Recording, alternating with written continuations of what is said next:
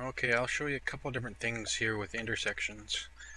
Um, First, I should probably bring these over here so you can see these couple different options that I usually always have on. Highlight connectivity, you'll want to check mark in the view panel. That'll help you with making sure all your road connections are the way you want them, and I'll show you that in a sec here. The other options that I always have on in the layers panel are restricted turns, unknown roads, and roads. You can see some roads here, and the red ones are the unknowns.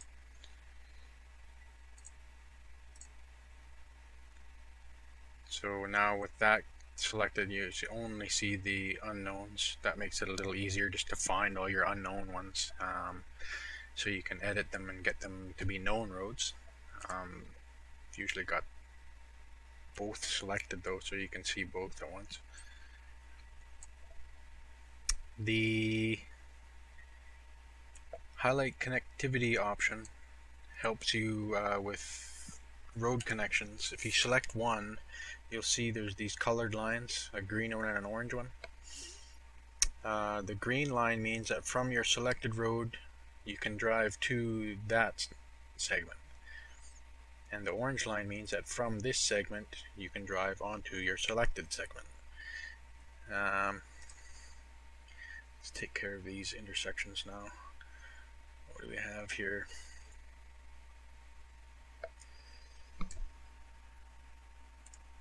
This first one is Getty's.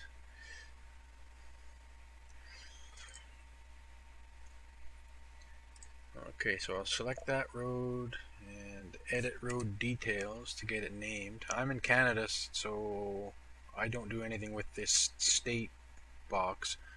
I guess actually anywhere outside of the United States leaves that alone. This is in Arrington. Getty's Road, it's a two-way. Okay, so save changes. Add new street, yes. Okay.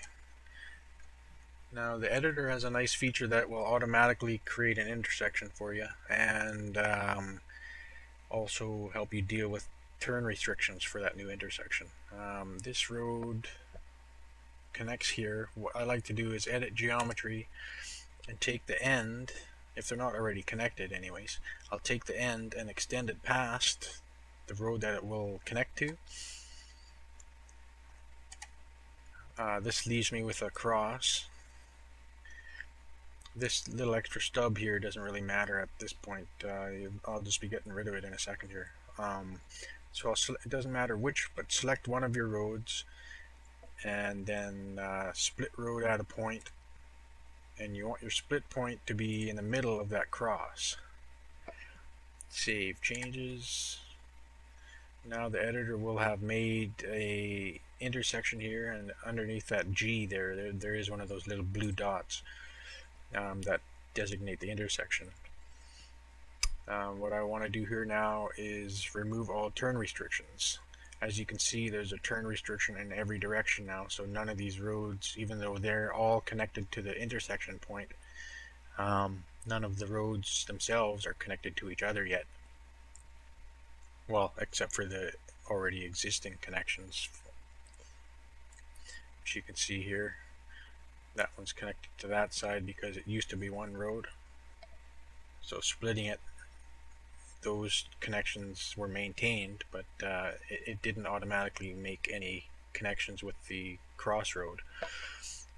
So we'll select the intersection point again, remove all turn restrictions. Now you'll notice that the turn restrictions are still there. This is just a bug with the editor. The restrictions should have been taken away, and if you zoom out a level, you'll see they're gone. And if you select one of the roads, you'll see now they're all connected. I'll zoom back in here. I'll select my unwanted stub and delete it. Delete road. Okay, so now I have the three-way intersection that I wanted.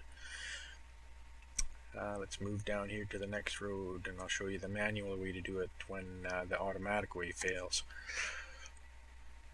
Okay, and this is Evans, I believe. Yes, Evans Road.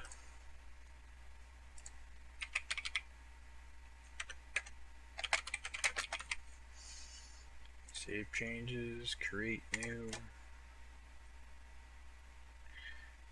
Zoom in a bit here. I usually zoom into that 20-meter level whenever I'm doing stuff. Okay, we'll do the same thing here. Edit geometry. Bring it past the point. I want it to connect that, keeping it in line with the end. And we'll do the same splitting operation here. Split.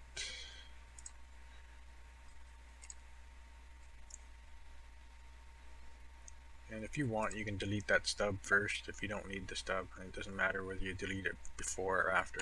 But sometimes it helps, because if there was text covering up that intersection dot, and if you delete the stub, the text usually moves and you can see the dot again. This time we'll ignore the dot, so we make all these connections manually. Select one road, and then hold down Control and select a road that you can drive to from there. And then connect roads by order of selection. Yes, I'm sure.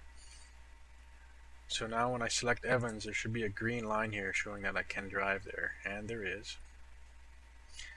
We'll do the same on the other side. So now from Evans I can go out in both directions, but I can't go in yet. So we'll select one of these Arrington Road segments. And you see it's only orange here, meaning I can drive from there, but I can't yet go to there. So we'll make that connection as well. And the same thing over here.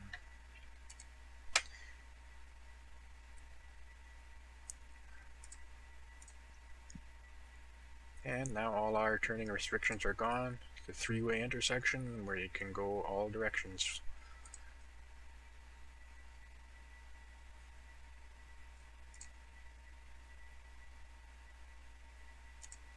Hopefully that helps. That's how I take care of intersections.